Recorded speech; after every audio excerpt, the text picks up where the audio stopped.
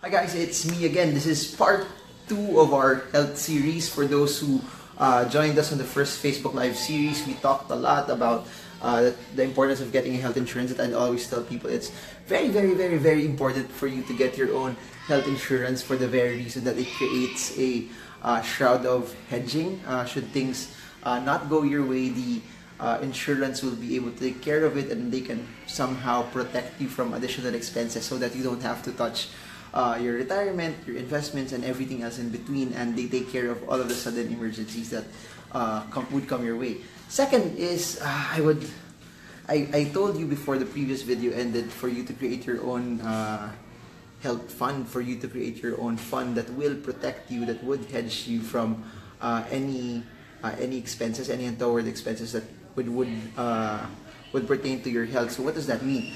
For those who've been following me also for quite some time, I will always talk about that every peso has a name, that for everything that you would spend on or prepare for or budget on, you must name every peso, meaning everything has to have an intended plan for it. Like for example, retirement, I would tell people that you set aside money for retirement, you set aside money that when you don't decide to work, you get to live your life on your own terms kasi okay na kayo eh. You're able to set aside that even if you don't work anymore, the money that you set aside will allow you to live your lives normally and do the expenses that you've started to create. I've also been telling people create an educational fund. For those who read my book, Where Should You Invest, I mentioned about creating an emergency fund. I also mentioned though that you create your own buffer fund, meaning a buffer fund is something that if you're an entrepreneur, you are a you are a person who does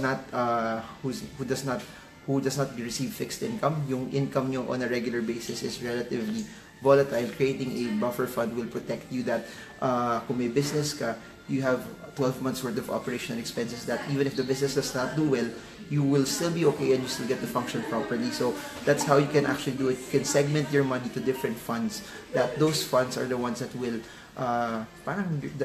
be your cash cows that you can use should certain things happen.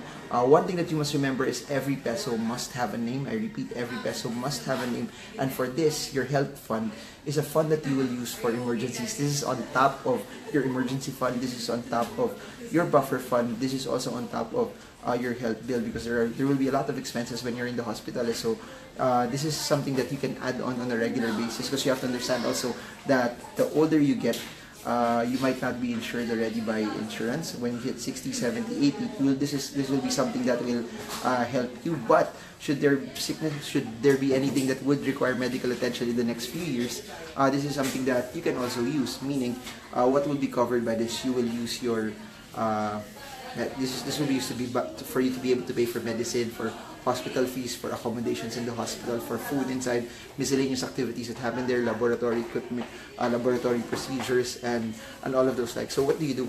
Part of your budget is you can add per month, or every time money comes your way, you put it in as a regular form of your savings. So you add money into the stock market for your investments, you add money for your retirement, you add money also for the business fund that you like to create, you add money for tourism. But you have to remember also that health is